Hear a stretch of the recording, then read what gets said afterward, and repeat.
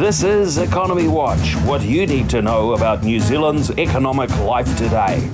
Brought to you by interest.co.nz.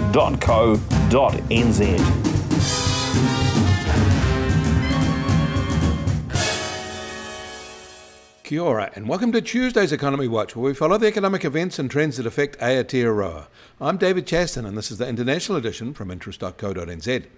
And today we lead with news. We're now on the eve of some rather large central bank interest rate announcements, and the size of those rises will tell a story about how they see 2023's economic prospects.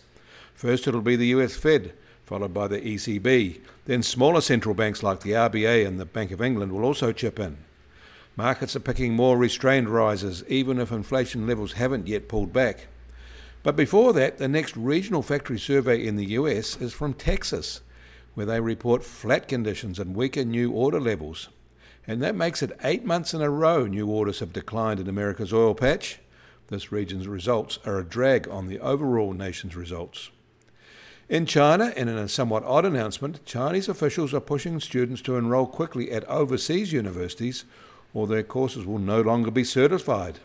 This will involve a rush for visas and flight bookings, and pressure on overseas universities to confirm enrolment. It isn't entirely clear why they're pressing their young students to act so quickly. Their attempt to explain themselves isn't very helpful. And health authorities in China's southwestern province of Sichuan will allow unmarried individuals to raise a family and enjoy benefits reserved for married couples in their latest effort to bolster a falling birth rate there. And Taiwanese consumer confidence stayed very low in January, but at least it rose marginally from December, which was their lowest since 2010. In India, Adani Group shares extended their sharp falls as their 413-page rebuttal of an American short seller's criticism failed to pacify investors. As expected, they framed it as an attack on India. The unconvincing rebuttal drove their share market losses for these companies to almost $110 billion over just 3 days. This comes as the Indian federal government is about to release its 2023 budget, and Adani will be an unwelcome distraction. Inside India, there is very muted reporting of the Adani woes. In Europe, economic sentiment rose from a month earlier in January to its highest level since June, and well above market expectations. This is the third consecutive month that's improved, and comes amid easing inflation and an improved economic outlook. But despite those improvements, including in broad German sentiment indicators, the German economy actually shrank marginally in the fourth quarter of 2022. However, they revised their third quarter result up. Together, they flattened the 2022 expansion to just 1.1%.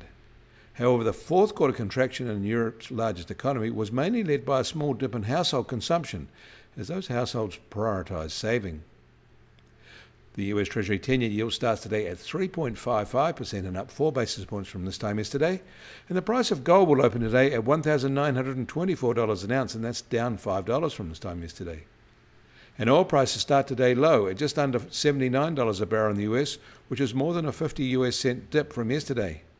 And the international Brent price is now below $85.50 a barrel. And the Kiwi dollar is little changed at 64.8 US cents.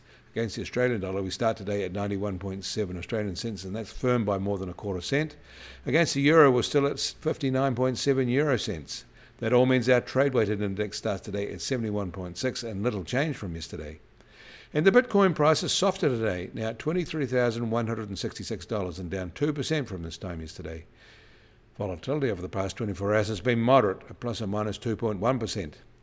You can find links to the articles mentioned today in our show notes. Get more news affecting the economy in New Zealand from interest.co.nz.